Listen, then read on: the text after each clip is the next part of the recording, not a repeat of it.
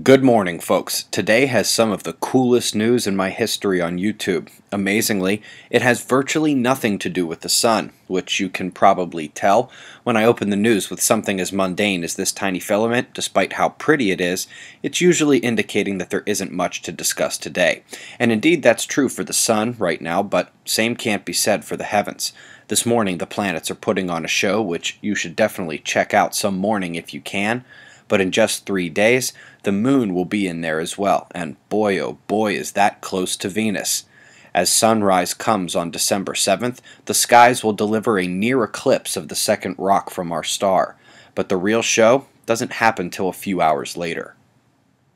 The moon is probably going to be visible with the naked eye, but barely, and Venus, not at all. However, if you have a scope or binoculars and you are confident you won't blind yourself by accidentally pointing them at the sun, you've got to get out there and watch this eclipse happen for yourself.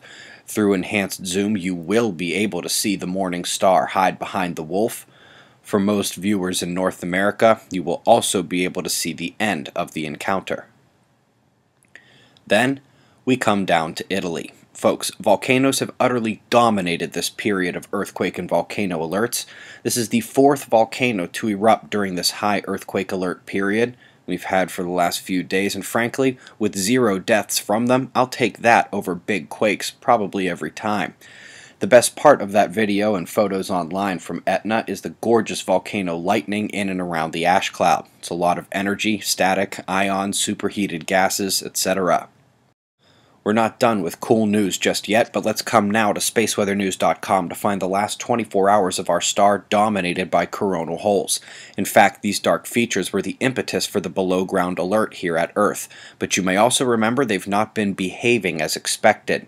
Yesterday we showed how the powerful red portion top left should have faced Earth, but decided to hang back and begin jumping over the Earth-facing longitudes. Well, it can't happen again, right? Can't have a jump gap 2 days in a row. You gotta be kidding me. Volcanoes over big quakes is making a lot of sense right now. Let's peek in on the sunspots, because a ray of hope for space weather can be seen in the incoming southern active region with bipolarity in close quarters there. Top news continues. The sun's flaring process mirrors that of stars capable of producing superflares. We're talking X1000, X10,000 flares. Major planet killers there. Let's hope the Earth-facing quiet is in effect if he ever decides to trip one of those. And folks, the top weather story today leaves 3 million people in trouble in India as the worst floods in more than 100 years lash the subcontinent. Folks, we also have a very important Deeper Look episode that posted yesterday. It is not content protected, so anyone, website member or not, can click Premium, then Deeper Look, then scroll down to episode 94, Irrational Concern. Now, in the 4th round of the CERN hoax since I came onto YouTube, I've got doom fatigue and tend to ignore this stuff, but if you have any concerns about the collider, you dare not call yourself awake without watching that video. Again, it's a free episode. Also, folks, it appears you guys really wanted a copy of that book. More coming in about 2 weeks. And if you missed it yesterday, the time commitment for these conferences and the importance of the actual research that goes in behind them means that Phoenix will be our last conference for a while, at least until late 2017, probably 2018. So come on out and see the show. Discounts for students and seniors and group ticket purchases, the usual stuff. I'm confident you all know by now where to find everything you'd need in our community.